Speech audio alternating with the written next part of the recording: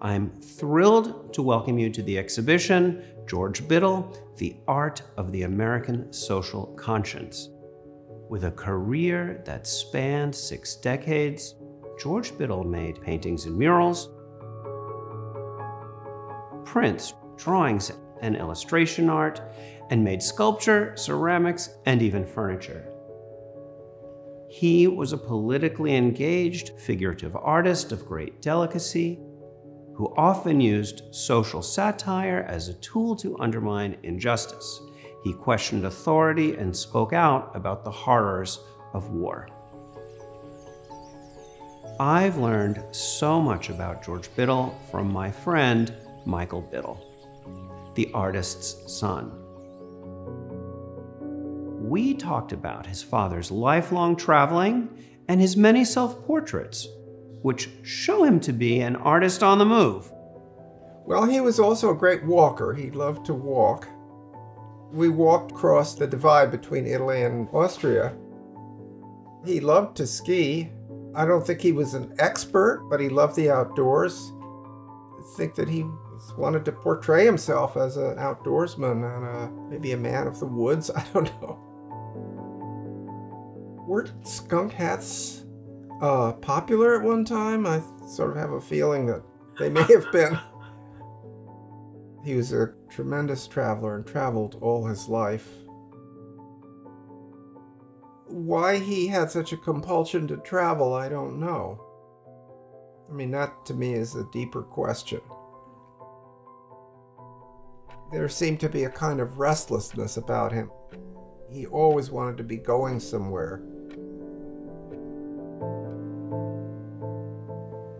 A ground-shifting experience for Biddle was living and working in Mexico City at several times in his life, where he came to know many of the leading mural artists of the day, including Diego Rivera. In the 1920s, he visited Mexico, and I think he was blown away by the work that the Mexican muralists were doing.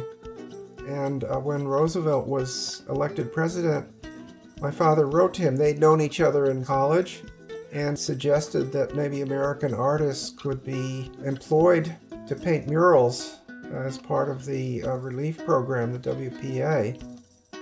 So he was instrumental in starting the mural program. I have to add that my Uncle Francis was Attorney General under Roosevelt, so he's depicted in that mural, as is my aunt, and I think in the central panel. The woman seated in the chair to the right of that panel is my mother, and that baby is me. And when my father was invited to Mexico, my mother and I accompanied him. He was commissioned by the Mexican government to do a mural. It was painted in the Supreme Court building in Mexico City, and he chose as subject matter to make it an anti-war mural, and the imagery of the apocalyptic horse riding over the landscape of destruction. And my mother also did bas-relief sculptures that kind of intertwined into the painting.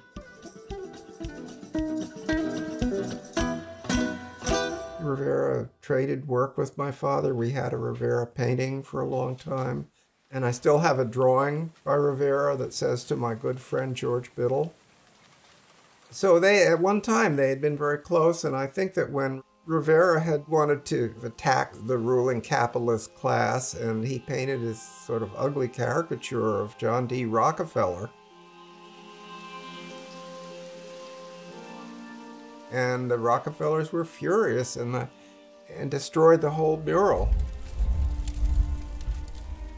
My father was very vocal in speaking up in support of him and condemning what the Rockefellers did to, this great mural.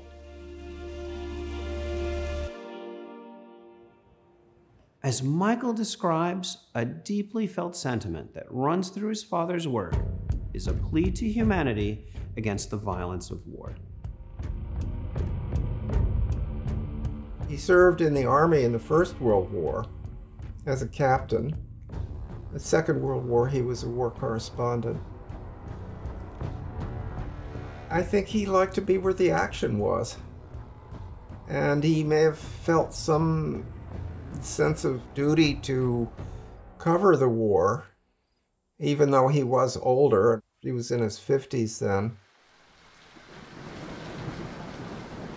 There was a government program of sending artists overseas to record the war, and he was part of that group, and I think he was assigned to Life magazine.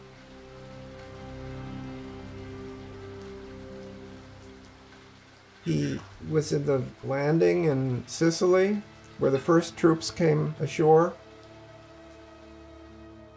He recounted once driving in a Jeep, and the Jeep in front of him went over a landmine and was blown up. So he had a lot of very frightening experiences, I think. He made some lithographs and drawings about the rise of fascism in the 1930s. There's one about two rats in front of a bleeding corpse of a woman. And one rat is saying to the other, let her bleed a little bit more. And the woman represents European civilization, and the two rats are Hitler and Mussolini.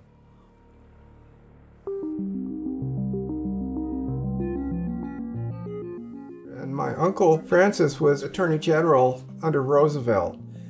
And after Truman became president, when Roosevelt died, and Truman chose his own Attorney General, and Francis, my uncle, was appointed one of the judges in the Nuremberg trials of the Nazi war criminals. Through my uncle, my father was invited over to make sketches and drawings of the trials.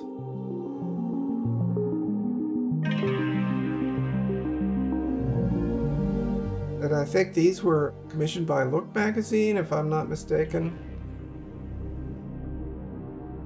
The anti-war message is central to understanding the meaning of so much of Biddle's art. Looking at his amazing rendition of the legend of Sleepy Hollow, I can't help but feel that we are all Ichabod Crane, doing our best to crouch low and escape the headless horseman above who brings war and death.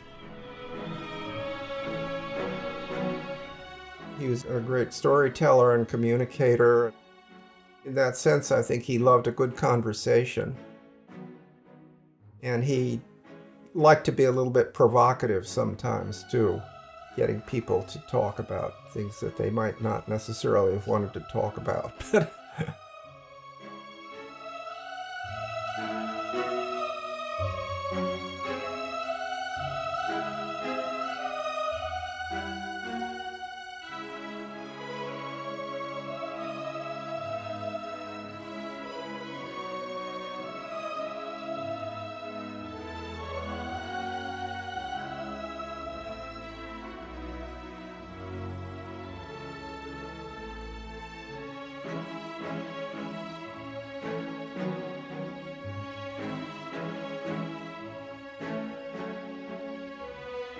Although I remember him saying, God help you if you ever become an artist.